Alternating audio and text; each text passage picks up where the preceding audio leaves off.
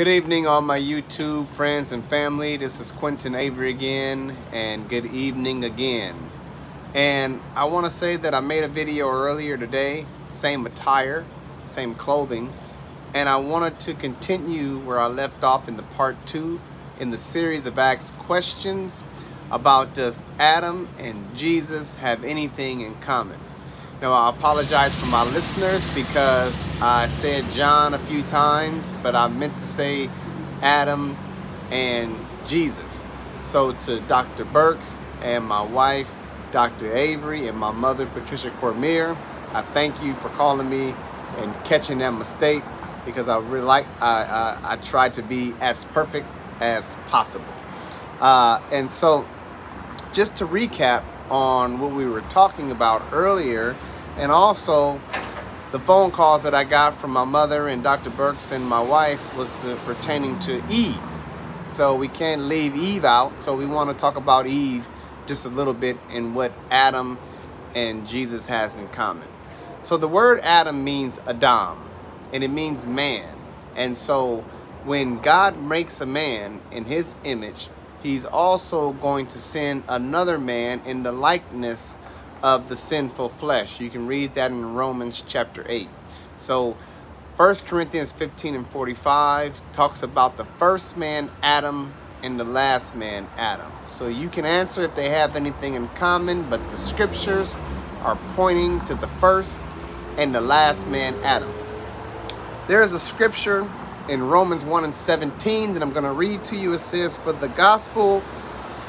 in the gospel, the righteousness of God is revealed, a righteousness that is by faith from first to last. Just as it is written, the righteous shall live by faith. But from first to last, and we know that Adam was the first man ever created.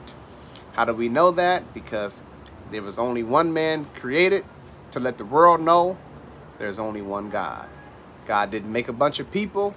He made one man. And we call him Adam, but Adam actually means man. So, as we recap right now, growing up in life, you would believe that Adam is the worst man on earth. We wouldn't be in the mess that we're in now in society and the world if it was not for Adam. But Adam, is he really such a bad guy? We're going to find out if Adam deserves all of the criticism, all of the blame that we put on Adam today. So Adam, if you grew up like me, Jesus is the perfect person. People will use the quote, what would Jesus do? If it was time to feed a homeless person, if it was time to give someone some money, what would Jesus do? Now that's not in the scriptures, but that's just what people say when they want to persuade you to give them some money. Now, what happened in the case of Adam is that the scripture says in Romans 5 and 12 that through one man sin entered into the world, and through that one man death came to all people, because all people sinned. They disobeyed the Creator. They disobeyed the command of God. And that's how death entered into mankind. So we're going to be comparing Jesus and Adam, because through one man death entered, and through another man the resurrection and life is going to enter. And you're going to see that you still have the same choice that Adam had. We still have the same choice that Adam had. It just depends on what your choice is. Just because someone said don't eat from a tree doesn't mean you still don't have the choice of obedience versus disobedience. Okay? Now, let's recap and start back in Genesis. The Creator created a man from the dust of the ground, breathed into his nostrils the breath of life, and he placed the man in a garden, a place of life, a place of prosperity, a place of fruitfulness, and a place of multiplication. Now, he said, be fruitful and multiply. But when he placed him in there, he placed him in there to bless him. And he did that on the 6th day. Now, the Messiah, which is Jesus, or the last man Adam, or Adam meaning man, he was placed into a garden tomb in the 19th chapter of John. He was also placed in a garden, but it was a place of death and a place of sorrow. It was reversed. God placed Adam in a garden to bless him. And then man took the Son of God and placed him in a tomb, which was a place of cursing and a place of death. Man was trying to reverse what was actually condemned on mankind. Judgment, cursed, and condemnation. Romans 8, there's no condemnation for those who are in Christ Jesus. Now you got to know what that means.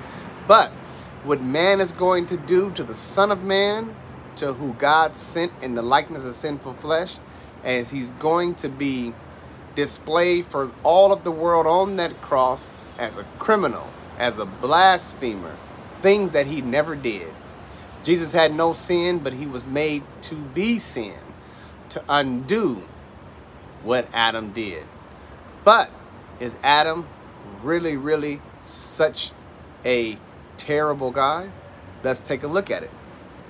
So we got the garden, we got the sixth day, we've got the garden tomb, we've got the garden. Jesus is placed in this garden, and Adam is placed in this garden, and it all happens on the sixth day. Do they have anything in common yet? Let's just keep searching. Now, it was not suitable for man to be alone. So, the Creator caused a deep sleep to fall on Adam. Now, the Apostle Paul mentions deep sleep being a symbol for deep sleep or death. So he caused a deep sleep to fall on Adam, and he took from his side, or took from his rib, and formed a woman, which was named Eve, which her real name is Kava, which is a Hebrew word for life, or giver of life, which she will later give life to the children of Adam. So, he presented the woman to the man as a bride or as a wife. Later, in the 19th chapter of John, there are two people on the cross with Jesus. They break both of their legs, but when it comes to Jesus, Jesus had already breathed his last breath. He had already went into a deep sleep, or he had already went into death. So instead of breaking his legs, they pierced the side of Jesus, and out came a sudden flow of blood and water. You can read that in the 19th chapter of John. So, this is what they did to Jesus, the same thing they did to Adam. Well, not they. God did that to Adam. Man did that to Jesus. And out came a sudden flow of blood and water. That is recognized as the birth of the church. The Apostle Paul will write in the book of Ephesians 5:25, and you read on down to the 30th chapter, he talks about the husband and the wife. But he says this is a profound mystery. I'm actually talking about Christ and the church. The church are the followers, the believers, the one who investigate the claims of the scriptures, and who live by righteousness or live by faith, those who believe.